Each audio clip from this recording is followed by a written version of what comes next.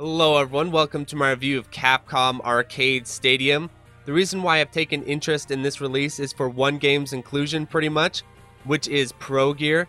Up to this point, Progear has not had an official console port. It has had a strange release on this Capcom arcade stick thing, which was basically running a bare bones version of the game on Final Burn Alpha. But other than that, Progear hasn't seen an official console release.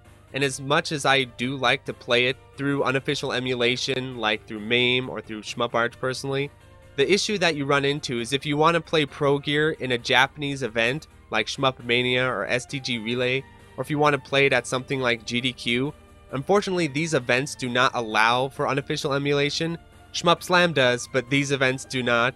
And so in these cases, basically your only option is going to be playing this release. And so what I'm going to be hyper focusing in on in this video isn't so much, oh, what's included on the release, what's the value of these games, all that sort of thing. Instead, I'm going to be really digging into the question, how does this collection perform on a technical level? What features does it offer? How does it compare to unofficial emulation? How well can you access the game? Because I don't really think I need to convince my audience that Progear is a good game. It is considered one of the best horizontal shmups ever made. Instead, the question is, does this release do Progear justice? Can you play this game effectively, or are you going to be hammering your head against the floor because of input lag or because of a lack of features? And so that's what I'm going to be looking at in this review. And I think this is an issue that you really run into right now when it comes to shmup reviews and with other publications like Nintendo Life or the various ones you'll find on Metacritic or whatever. The basic question they're always kind of asking is, are these games themselves good? And I think time has shown that most of these games are extremely good. And I think the real question that needs to be asked is, how well is this collection doing these games justice? Especially since a lot of these places don't like to acknowledge the existence of unofficial emulation. It's sort of the hidden boogeyman of the gaming press. And so with all that said, let us begin by taking a look at what Capcom was able to muster up. And a little bit of a spoiler before we get into it, I was pretty impressed with what Capcom has to offer and how much care and detail they have put into this release.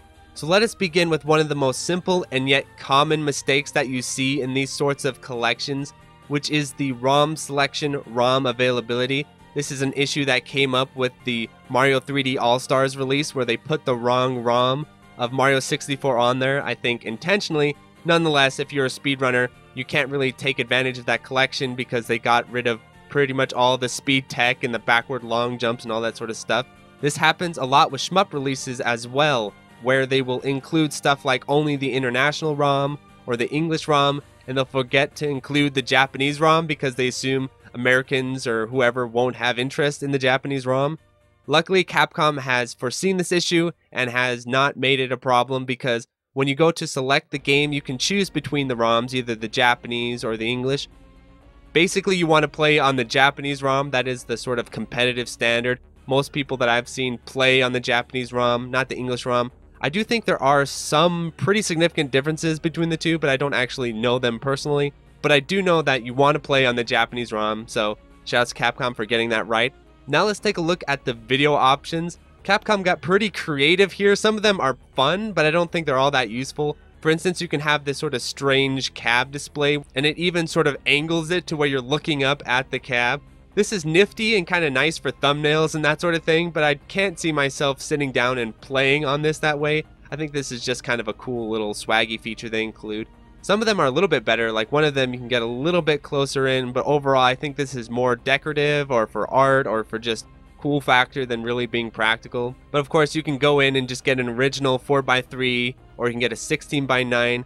When it comes to shmups, I do not recommend switching them over to 16:9, because while it is nice to have that extra screen real estate, the issue is that you're now changing the aspect ratio, and so your movement's going to be off. You're going to accelerate horizontally faster than you're supposed to, and you're going to accelerate vertically slower than you're supposed to. It can throw off your timing, it can throw off your dodging, it can throw off how you read the bullets. So stick with the original aspect ratio 4x3. You can also do, I guess, an arcade perfect aspect ratio. My issue with this is that it is zoomed out, and I think 4x3 is close enough, so I personally play in 4x3. I guess if you had an arcade monitor, or if you had some kind of fancy monitor that can zoom in on this area without introducing lag or doing weird stuff. I guess that would be pretty cool, but I personally play in 4x3. It also has some nice display filters, so a good scanline option. I think having nice scanlines should be sort of a basic requirement for people doing shmup releases. I think they do a good job here. And they also have this cool little CRT bezel that I like. It kind of crops the screen and stretches it just a little bit to emulate how a CRT looks. Again, I think this is pretty cool. Not necessarily something you want to play with all the time probably, but it is a nice little feature that I liked added. And one thing that I just like about all these different video options is that it shows that Capcom is taking its time, is adding in cool little stuff. Like, it may not seem like a big deal to have a selection of wallpapers, and I think a lot of shmup releases these days are pretty bare bones. Even M2, this is a problem with the M2 releases, is that they have 1 or 2 wallpapers at most. I like what Capcom did here, and they added in a bunch of different wallpapers. My favorite being this sort of detailed Capcom one that you'll see throughout the video, or the cow one, which reminds me of Harvest Moon. I like this inclusion. Good job with the wallpapers and stuff like that. But let's get into the nitty-gritty stuff. This is all sort of stuff outside of the aspect ratio, which is pretty much just added content but isn't going to make or break release. But now we're going to start getting into the stuff that I think can make or break a lot of shmup releases. So the first one is they included a scoreboard. I think that is really cool. I don't know how well this is going to be curated or if Capcom's going to keep an eye out for cheated runs and that sort of thing. From what I understand, the Ikaruga scoreboard recently purged a bunch of cheated runs, so it's not an impossibility.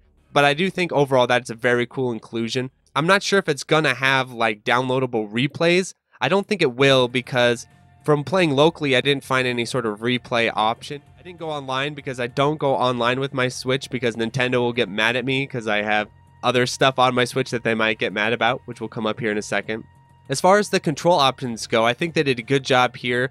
Getting Rapid Shot in there, of course, is pretty fundamental. Again, putting a sort of boot on this argument that Rapid is cheating. Now you're getting a bunch of official releases where Rapid is included. So I think the excuses for people not being allowed to use Turbo or Rapid are getting thinner and thinner. I have a whole video about this, but that's really cool. The big thing that stood out to me, though, was the fast forward button. I've never seen this included in an official release before, and it makes me very happy to see it included. Whenever I play on RetroArch or ShmupArch or MAME, I always use fast forward to get through the loading screens, to get through the stage transitions, or sometimes if there's a bunch of dead air in the stage design, I'll fast forward through it. I think that is very cool that they included this, and I hope M2 and other shmup releases take this into stride because I do think the inclusion of a fast forward button is next level and something I'm very happy to see. Along with that, they have a rewind button. At first, I wasn't sure what to think about the rewind button. This isn't something I normally use. I typically just use load states and save states. However, it definitely grew on me, and I do think rewind is a really nifty feature to have. Because if you're going through and you're just trying to learn the stages, usually you have to make save states in advance, right? But with rewind, what you could do is you could, okay, let's say you find a tough section, you take a hit, you could rewind, and then you can make a save state where your rewind ends, and then you could save state load from there. Unfortunately, there is no load state button. I think that is an oversight.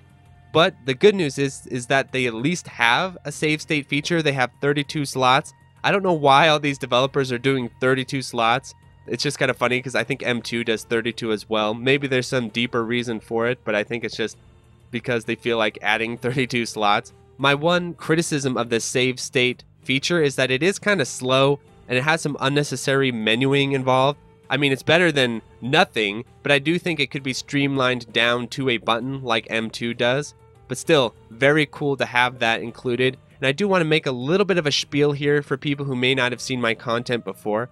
I think there is a little bit of misunderstanding when people see stuff like rewind, fast forward, and save states, and they say, oh, these are options that only scrubs or crappy players care about. Real players don't care about that. Real players just play without any of these sorts of features and do full runs all the time. That actually isn't true. Really hardcore players, people who are invested in the genre, care about these features a lot because they basically cut down a lot of redundant gameplay and allow you to hyper-focus when you're training.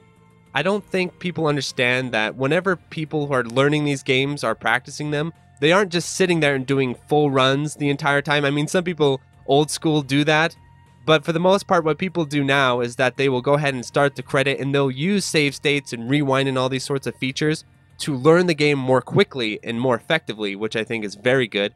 And then when you go to do your full runs, then of course you don't use these features. But when you're practicing, I think these features are incredibly important. And I do consider ports that don't include them these days pretty incomplete. And so I'm really happy Capcom went ahead and introduced these. I don't know if they had veteran players in mind when they did. They might have thought they might have been more useful for newer players, but I think they're good for all players of all skill levels. So please, let's end these memes of people saying that rewind or save states are bad. They are not, and they should be included in all shmup releases moving forward. There's my little spiel on that. Let's talk about the real kicker here, probably the real reason you're tuning into this video, which is the question of the input lag. So the first thing that needs to be understood before we get into the input lag readings of this game specifically is that input lag readings on the Nintendo Switch are a complicated beast. At this point, I really don't like doing them all that much unless it's necessary, like in this case, because it is so hard to pinpoint where these sources of lags are coming from, and it's also very difficult to standardize it across different setups. So you could have two different people doing very good jobs at measuring the lag, but they could come out with slightly different results just based on the equipment they're using, what controllers they have, all that sort of stuff. So what I'm going to do here is I'm going to give my readings, but what I'm also going to do is I'm going to give comparative readings with the same setup, so that even if people come up with different readings overall, you're going to be able to scale my results along with theirs, if that makes sense, right? So let's move on to discussing my setup, because this is actually very important. I'm using the Hori Universal board, and I'm plugging it directly into the dock, into the Switch.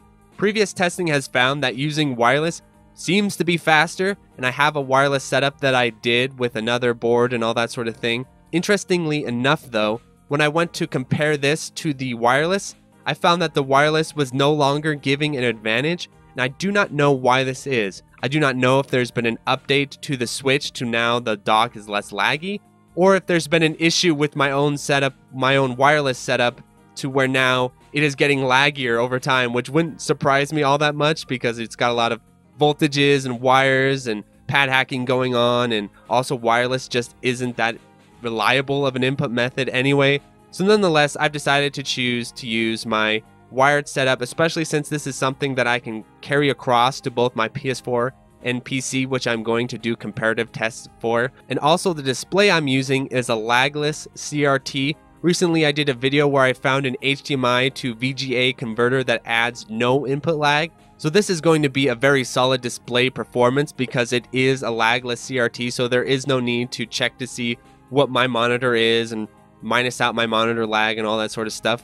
So that I'm very happy about. So let's begin with the basic reading. So this game came out to 5 frames of input lag, which isn't all that great. Normally I want to see a 3 or a 4 at the most. 5 is getting on the upper end. However, the issue is that this is on the Nintendo Switch, which is a laggy console. And so I don't know how much we can blame the release itself. If it's something like the Psikyo collection where it's at 7 or 8 frames, there you can be like, okay, there was an issue with this release. 5 frames, it isn't great. However, what I went ahead and did is I compared it to other releases on the Switch to see what they came out as, and to see, is it just this release or is this an underlying issue with the Switch itself? So I tested Esperade, and I also got 5 frames. So again, M2 usually do a really good job at getting their input lag low on consoles. And so Esperade is 5 frames. And then I went ahead and tested Esperade on the PS4. This was interesting. Esperade on the PS4 is 3 frames. So, and that is a good reading. Basically what this is kind of showing me is that the Switch itself is introducing extra lag that isn't necessarily tied into the game itself. I double checked this with Blazing Star. So on the Switch, Blazing Star is also 5 frames. Then I checked it on the PS4. It is 4 frames. I think it's a little bit of a laggier release on the PS4.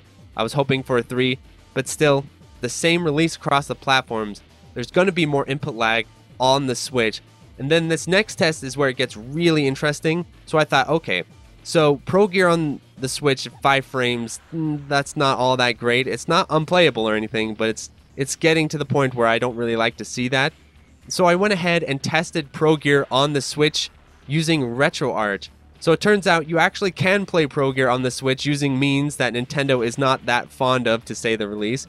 And you can use what's called run ahead, to get the frame advance down to 1 frame, which I went ahead and did. So basically, this is saying that the game is going to respond in 1 frame. That is guaranteed. But how much does the Switch itself add? Well, it turns out that the Switch itself adds 2 extra frames of lag on top of this, coming out to 3 frames.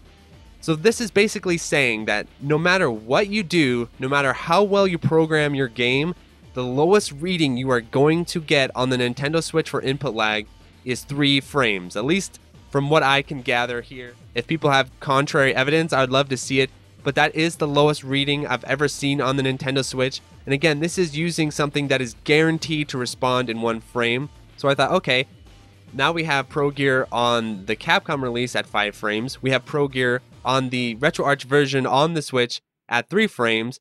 Now let's take a look at how Progear reacts on shmup on the PC, just to give a little comparison here.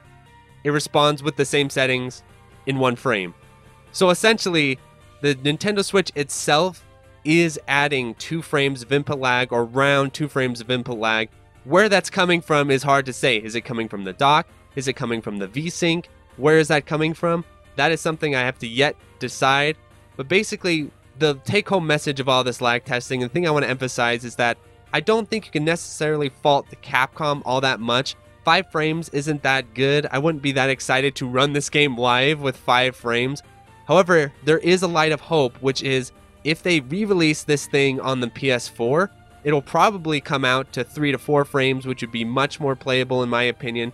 Again, I know a lot of people really don't care about the input lag, and you'll play it with 5 frames with a smile on your face, and that's perfectly fine with me. But I just wanted to get the information to you, put the information in your hands.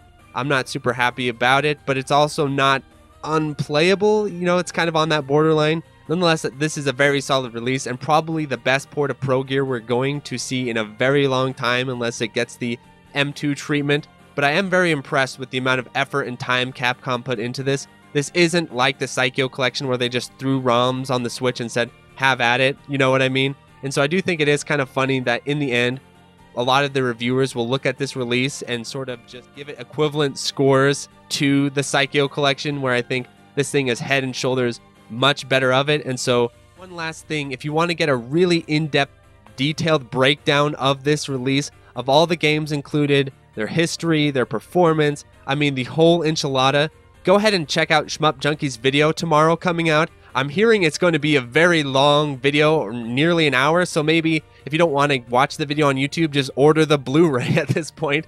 I'm really looking forward to it. Shoutouts to Shmup Junkie, and also shoutouts to the patrons. Adios, everyone. So thank you to 72 PCT Water, Adam Pearson, Adrian Reyes, Ukshay Wadker, Dingo, Andy Cap, Anthony A, Ben Wynn, Borgie22, Brian Reboot, Brian Shiver, Corio, Danielle Savage, Delta Tango 6, Disco Star Slayer, Dominic NG, Eric H, Full Set, Retro Schmupper, Geriatric Danmaku, Hausu, Ilya, Kiwi, JLab, JBRPG, Joe Angelo, Gameboy Guru, K, Malaise, Mark Toms, Maz, Meher Clendrian, Minung, Queen Charlene, Nathaniel Davis, N Electron, 9, Okla Kugels, Philip Mason, Portal 63, Ram Q, Raul, Real Skeen, Sketchy Raccoon, The Boot Rex, TRM, Sugumo, Plasmo, Yishi, and Utakaya. Thanks for watching.